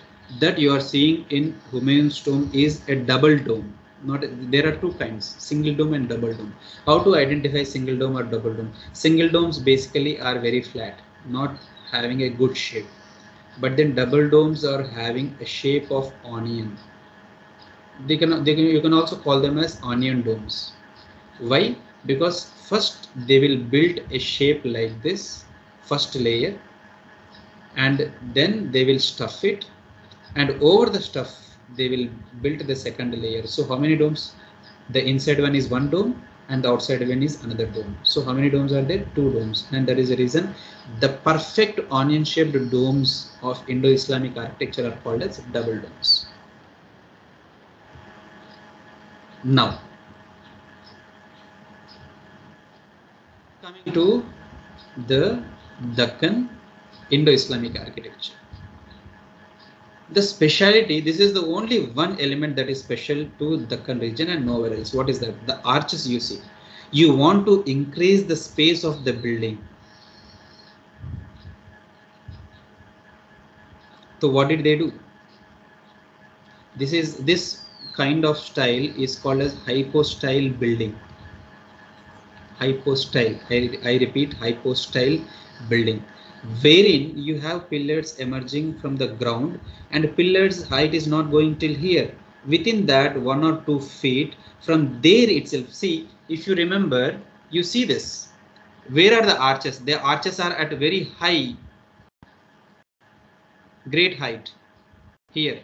But here if you see, especially in Deccan region, the arches rises almost from the ground. What happens due to this? It increases the space a lot. See, what is all the architecture about?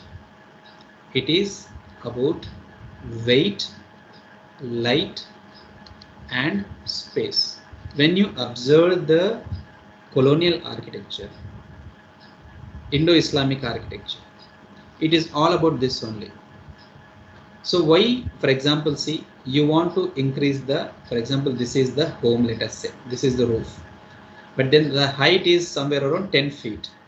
So you want to increase the height of the roof. So what will you do? You have to build it like this. I said, no, you want to increase the space, they have to build it like this. Why do you have to increase the space? Because when the roof is low, in the summers it is too hot. When you lift the roof, okay, the hotness is decreased. Because they're all from the desert region, it used to be hot. So having the dome increases the hot inside the monument. Now they want light, yes, broad windows. Because in the huge monument, for example, take this monument. In this huge monument, it is very difficult for the light to reach into the interior compartments. So light becomes one important element. So built like that. Another space, weight also. Why arch? If you are using, for example, say building something like this, if there is weight here, it will break. But the same structure, if you are making an arch like this and build, this arch will never fall. For example, if you go to Champaner Pavagad, there is a famous monument there called as Sat Kaman, 7 arches. Since 1000 years, the 7 arches have not fallen down. Why? Because arch is that strong physical element that gives strength to the structure. So this is what is the masjid, one of the important aspect for Islamic architecture. So I said, this is Aiwan, the official domestic, in the sense wherein you can live. Many people can live here. So this is Iwan, the official entrance, and this empty space here is called as Shan, open. And in the center of this you have house. Even today also in Karnataka and Telangana region, house is the word that they use for a small pond, okay, lake or water catching container, house. So here they come, they clean their, okay, the visible body parts and they enter here. So here there are 3 walls like this. The front is opening, okay, and this wall is to the west, the west facing wall, back. So the west facing wall is called as Qibla, Qibla, and in this Qibla there will be a recess, a hollow space, and here the person will be standing and he will be reading the namaz like this one. If you can see here, the hollow space in this wall, and this hollow space is called as Mihrab. That is where the namaz is read. Qibla, Mihrab, Shan, house, and you can also see here, what is that? Minaret, the pillar. Earlier what used to happen is people used to climb onto this minaret and they used to give adhan or calling for the prayer. But nowadays what they do is they only keep the mics on it. Now it has become only ornamental or decorative. It is no more utilitarian. So I repeat, Iwan, Shan, house, Mihrab, and the wall that is facing the Makkah, Medina, the west wall is called as Qibla. In this Qibla wall you have a recess where you will stand and do namaz, that is called as Mihrab. Right. Now, there are 2 misconceptions, famous misconceptions. People believe that dome, and another important aspect of Islamic architecture I forgot to say is Jali, the network. So these both are claimed to be brought to India by the Mughals or the Delhi Sultans. But for your information, this is from Badami, is called as Lower Shivalaya. And when you look at this dome and the 4 chhatris around, will look like the 4+ arrangement of the Taj Mahal. So the dome and this at least dates to somewhere around 1400, okay, years back, somewhere around 6th century to 7th century, 1500 at least years. In a sense, before the arrival of the Mughals, 1000 years before the arrival of the Mughals, this was already there. And then the Jali, the netted work of the, okay, Mughals, and also the arch. See, this is the Barabar cave of Bihar, 2200 years old, post-Mauryan or during the Mauryan element. You can see an arch that is beautifully carved on the cave. And then in this portion also you can see the netted work, the Jali work, which is very famous in Indo-Islamic architecture. Now, the last, I'll take 5 minutes. So coming to colonial again, there is no pure colonial architecture in India. Why? Because a lot of elements have been taken from the India. For what is that? For example, say dome is never the European element, but then they have added the dome. And then these are called as turrets. Turrets are almost like guldastas. Guldastas are like 4+ arrangement that you have seen in most of the temples in South India. And these are called like minarets. These are called as turrets, the simple minarets. But then what is this? This style is called as Gothic style of architecture. In the sense, in the traditional style of architecture, you will see a lot of additions. In the sense, it looks like chaos. Why does it look like chaos? Because see, who are Goths? Goths are the West German people and the Russian people once upon a time who used to attack, okay, the European kingdoms, and they used to create chaos, killing many people. So for example, see, if this is a structure, let us say European building. Now create chaos in this structure. So what you will do is you will start bringing lot of designs to it. You are disturbing that traditional style and giving lot of jettings out of it. A chaos is created, and see, in this also it is not simple. Lot of elements are added, and that is the reason this style, which is so complex, confusing, chaos, that style is called as Gothic style. And then coming to the church, and many elements that you see in the church are based on the utilitarian, based on the weight, space, and light concept. For example, you have French windows. What is the concept of French windows? The concept of light. In the churches, in the front, you have a small opening, round opening. What is it called? It is called as clerestory. And what is the work of clerestory? It is the Surya Gavaksha, the entrance to the light. And then when you come down, okay, at the entrances, at the halls, okay, the main, at the pavilion, you see some walls standing like this against the main wall.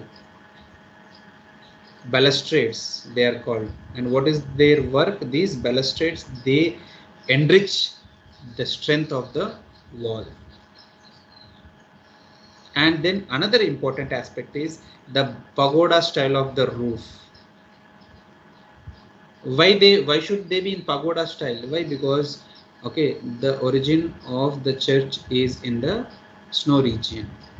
So if their roofs are flat, when there is snowfall, it leads to seepage. So to avoid the seepage, the structure is modified, and that is the reason when you go to Himalayan region, even the Himalayan region has got pagoda style. It's not the in many other parts of the country also you will see this the pagoda style, the hut form, but they are not prevalent much. In these areas you are supposed to.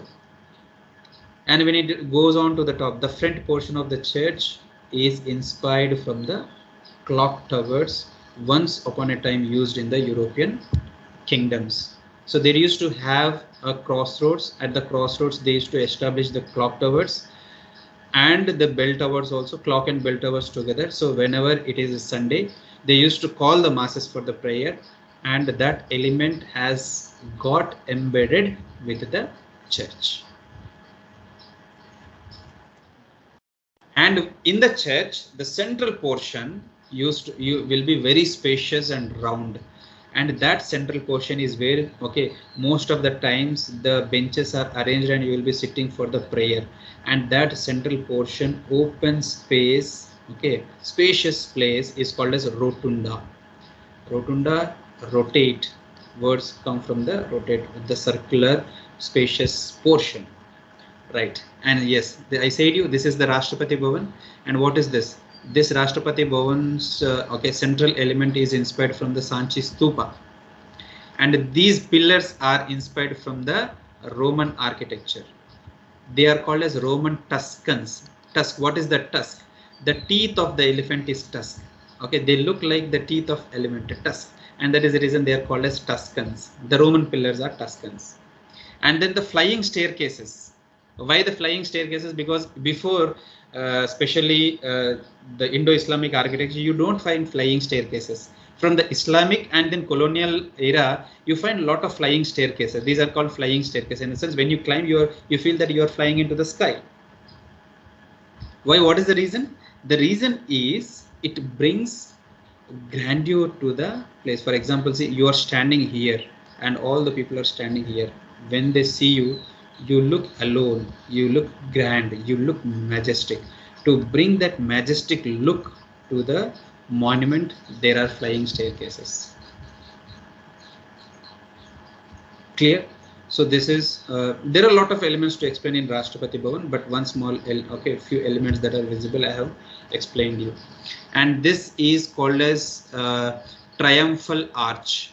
Okay, triumphal arch. This is basically the India Gate, right? But then triumphal arch is a French concept, basically European concept. So what do they use to do? Whenever they used to win a war over any kingdom, so they used to come to a place, find a crossroads. In that crossroads, in the center, in the Chauraha, they used to build this triumphal arch. And through this triumphal arch, people used to pass. So whenever they pass through the triumphal arch, they will remember like somebody has won over the other person. So this basically is a French and English style of architecture. In the center, see there is an arch, and in the center there is a stone here, and this stone is called as keystone. So keystone is very important for a building, for the arch to stand. Why? Because you will be arranging the stones like this, and then you will keep a central stone and other stones like this. So if you remove this stone, all the rest of the stones in the arch, they fall. It is key to their intactness, and that is the reason it is called keystone. And again, this is CST, Chhatrapati Shivaji Maharaj Terminus, Mumbai. Again, Gothic style of architecture. Why? Because see, everything is jetting out of the building, haphazard, chaos. But then there is a clock here. In this clock, it should be clerestory, the opening for the air into the church. Clear? And this portion is called as lintel. So this is a Greek concept basically. What is that? So the triangle, and then there will be the pillar. So the pillars are called as post, and then the triangle portion, and the center of this is called as tympanum. So this is lintel. So the concept of post and lintel is Greek style of architecture. There is Greek style of architecture also. There are turrets, the minarets kind of, the French windows are there, and then you can see something is coming out of the building like pipes, and these are water outlets, but they are not simple pipes. They are designed in the form of horrible, fearful dragons kind of, and they are called as gargoyles, Gargoyle. If you have visited a temple, always to the temple, towards when you are standing before the temple, towards your right there will be a water outlet, and that water outlet is called as pranala. It is also called as gaumukh. So it is same. The gargoyle is like gaumukh, the water outlet, but it is, instead of keeping a simple pipe, they have decorated it more beautifully decorated. Pipe outlet is called as gargoyle. So all these elements are there. So it's been 2 hours continuous talk. You should excuse me for that, because if it was online or with the handouts, I would have interacted with you people nicely. But then, I have finished. Now I'll come back. I'll close my slides and I'll come back to interact with you, take some questions. But anyways, I'm there on social media, on Insta with the name Tourism Teacher, tourism_teacher. You can follow me there and ask me any questions, because I am always active on Insta. I will always reply, because there are many tourism students who will be asking me questions there. So it is an interactive platform. I am also there on Twitter with the name artist_Rama. So at both places you can follow me and you can ask the questions. If not, also you can take my contact number from Anila ma'am, and you can also text me personally. There also I'll be answering your questions. So that's how it was. I know I said you 7,000 years of history keeping intact, a continuous flow in 2 hours is very difficult, but then I hope I have done some justice to whatever is to be done within these 2 hours. You should excuse me, I said again, I repeat, for keeping it non-interactive. Thank you for the enlightenment.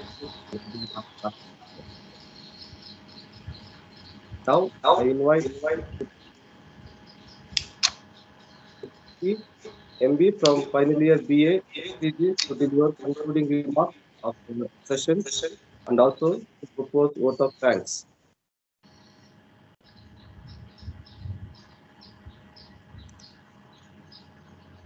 Yeah. I think I have a problem with my camera, but we can continue. Yes, yes. Good afternoon, sir. Thank you for that very enlightening session. Um, there was a lot of things as a history student. I did learn about a lot of things, but then there was a lot of things that I did not know, like how, the horseshoe archway has continued throughout history, or the use of stone from the Indus Valley civilization till now. It has been continued. So there are a lot of things that we do miss. And with your session, we were able to pinpoint those elements uh, about how history has repeated throughout the ages. So thank you very much for that enlightening session. We do have a couple of questions for you, sir. So would you like to take those questions right now? Yes, if you can read out to me, I'll read it out to you, sir. So one question that we do have is, what was the reason behind Buddha to travel from Gaya to Kashi for first sermon, and why was it that the sermons weren't conducted in any of the famous ghats of Kashi, but in an unknown location at that time at Sarnath? Yeah. One small reason is after Buddha got enlightenment, nirvana in Bodh Gaya. So Bodh Gaya in those days was called as Uruvela. So under the Bodhi tree, after he didn't knew what to do. So there was no proper guidance to him. So he started traveling. He came to Bodh Gaya. He came to Kashi, and even after coming to Kashi also, he was not understanding what to do. There was no proper guidance, and he started traveling continuously. And after reaching Sarnath, somewhere around there, it is said that the god Brahma, he came and he said, whatever you have achieved is something that is not achieved by anybody, and you should definitely teach it to someone. And so at Deer Park, Buddha comes across there is a long story I'll tell you. Before becoming Buddha, there is a Diksha that everybody used to take called as Parivrajak Diksha. So when he took Parivrajak Diksha, there were 5 companions to him already: Ananda, Vappa, Asaji, Badiya, Ramaputta. So these 5 people again meet him at Deer Park. So when they see Buddha for the first time, they feel that it is not the same Parivrajak that they had seen him earlier. There is some change in his face. There is some change in his walking. Then they have gone to him and asked, you have changed a lot. There is some change. There is some aura in you. So now will you please teach us whatever you have achieved? And that is where Buddha sits for the first time, and he will teach the Chattari Arya Sachani, 4 noble truths. And they will ask, so how do we do that? Then he will say 8-fold path, Ashtangika Marga, to them for the first time. So it is on the request of the 5 Parivrajaks that he says to them. Thank you, sir. So moving on to this next question. Another participant has asked this question: what made them choose the location of the structure? So architectural, the sculptures and makers of temples and stupas and viharas, what made them choose that particular location for this construction? Most of the monuments that are built in India are commemorative. Commemorative in the sense they are, for example, if it is Buddha, so they are related to the life events of Buddha. If it is the Jain, so they are related to the gurus, the Tirthankaras, or the bhikshus of the Jains. Or if it is in Hinduism, they are related historically, let us say emergence of Shivalinga, it is Kashi, okay, something like that. So basically there is some or the other story related, and there maybe earlier a small structure was there, and in due course of time, due to the royal patronage, these structures have grown into huge structures. There is a reason for every structure and location that have been chosen. And this is basically generally is called as Thala Puran. So wherever there is a place, it has got a history, and based on that history, that place comes up. The third question will be moving on to, sir, is Gol Gumbaz built on the basis of the stupa? Basically, see, because there is a huge gap between a stupa and the gumbas, at least not less than 1500 years old. So we cannot say directly that Gol Gumbaz is inspired from stupa, but then Gol Gumbaz is definitely inspired from the physics. physicality, in the sense you want to create so much space, you can never do it with a flat roof. But then when you are constructing a dome, you can create huge space. So keeping that in mind, because they always wanted to, especially Islamic architecture or Islamic rulers, they always have focused, because it was inherent in them that they always wanted to evade or escape the heat that they have come from. And especially Gol Gumbaz, Bijapur, Gulbarga, etc. are very hot places. So for that reason, they have constructed, and it is purely situational and geographical. The last question that I would like to ask you, sir, is how do we as students assist tourists to identify an architectural style and help them get a better understanding of heritage through heritage interpretation? Because we see that a lot of tourist guides do not explain the architectural importance, the styles, elements. So how do we as students assist tourists? Yeah, so very beautiful question. I'll take some 2-3 minutes to explain this. See, when we are visiting a monument, so the guide comes to us and he has a recorded story to tell us. He will switch on the button and he will switch off the button, and in between what has happened we never understand. Now I met a tourist couple who came to destination wedding in Rajasthan once.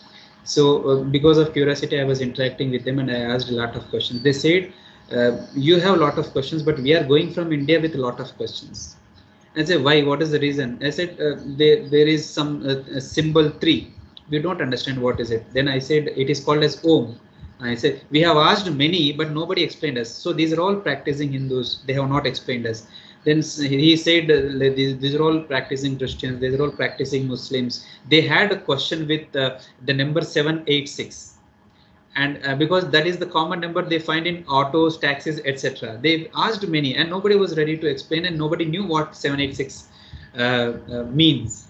So basically, because of this lack of interpretation, what happens is people do not understand the monuments. And when you do not understand the monument, you are not in love with it. For example, when you explain what that monument is, now you start appreciating the art. When you appreciate, that itself 50% of heritage conservation is done. You need not promote, you need not create awareness, because that is how, when you like a plant, when you love a plant, you water it, you don't pluck it. So that is how the concept is. So my request to everybody is, there is a lot of literature available.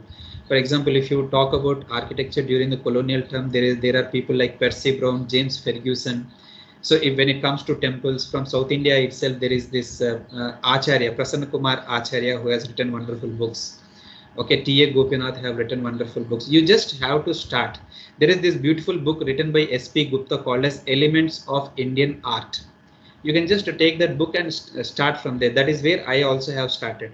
And then you keep on digging the books, literature, okay, and local literature is also available. So the more you read, the more monuments you understand. And when you understand theoretically, you go to the monument, you click the pictures, come to the home, take those pictures and understand each and every try to understand each and every element. If you don't understand, okay, ask somebody, question yourself and try to find out what that element really means. For example, many people do not know there is a base to this Taj Mahal.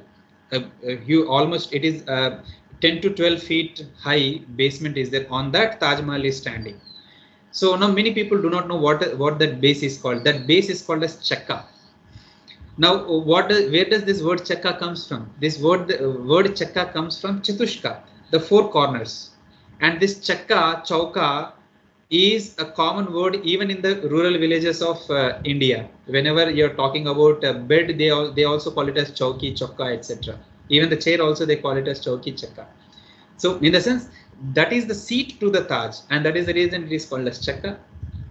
Now, when you explain this concept to the people, they fall in love with the monument. And whose job it is? See, now archaeology and history people, they are not into tourism. And that is the reason there is no chance for them to explain us. And we tourism people are not into history and archaeology. And that is the reason we don't understand. Then who will explain the tourists? So as tourism professionals, it is our job to get into history, archaeology, understand them and interpret them to the tourists. Because see, not even 1% of heritage interpretation is done in India till now. And there is great scope. You can earn, for example, when foreigners are coming, they are mostly interested in heritage interpretation, but not in history and years. So when you interpret them, they have 100 questions. And I practically have taken many foreign tourists to the monuments in and around Delhi, Jaipur, Agra, Gwalior, etc. And they have hundreds and hundreds of questions, and their questions never end. Why? Because they are curious tourists, they are learning tourists. And if you are not guiding and interpreting to a learning tourist, then your tourism business is lost. Yes. So we do have one last question. So what were the technology and tools used to build such grand architecture at that time? You will be surprised to know, like, I do not know who asked that question. Everything was manual. No advanced technology was available. It is just by chisel and hammer, and then using weight lifting, physics and physical techniques, they have built such structures. For example, when you are building a home today, we lay a scaffold of wood and ropes. The same style of scaffolding was raised across the monuments and built physically by the people. And now when you look at those structures, you will feel that it is highly impossible to do so, but our ancestors have done, because they always worked in teams. So when you work in team, anything is possible. For example, I was talking about Indus Valley civilization. You know, every day 1 million, if the cities of Indus Valley size are built in bricks. So our historians have calculated and found out that 1 million people have to work every day. Then you will build such cities. In the sense, imagine what kind of management will go in to control those 1 million people. In the sense, they were doing a lot of homework. Blueprint homework was done by them for years together, and that is how they have achieved all this. Thank you so much, sir, for clearing out the doubts. It's not joy that makes us grateful. It is gratitude that makes us joyful. Good afternoon, everyone. I would like to start by thanking our Chief Patron and Principal, Dr. Sister Lalita Thomas, for her constant support and encouragement. I express my deepest gratitude on the behalf of the Department of Tourism and Travel Management to our resource person for today, Mr. Ramakrishna Kungala, for his enlightening and insightful words. I would like to extend my gratitude to the Vice Principal, the teaching and non-teaching staff, without whose help this program would remain incomplete. I would like to convey my thanks to the technical team for their timely assistance. I would also like to convey my gratitude to the organizing committee, consisting of our HOD, Dr. Anila Thomas, and the Faculty of Department of Tourism and Travel Management, Mr. Prakasha N., Dr. Manisha Seal, and Mr. Atul Kumar Sharma, for the constant support and guidance. I would also like to thank the student coordinators for the effort and dedication they put into making this event a successful one. I would like to thank and convey my gratitude to all the participants and guests who have joined us today for making this event a successful and memorable one.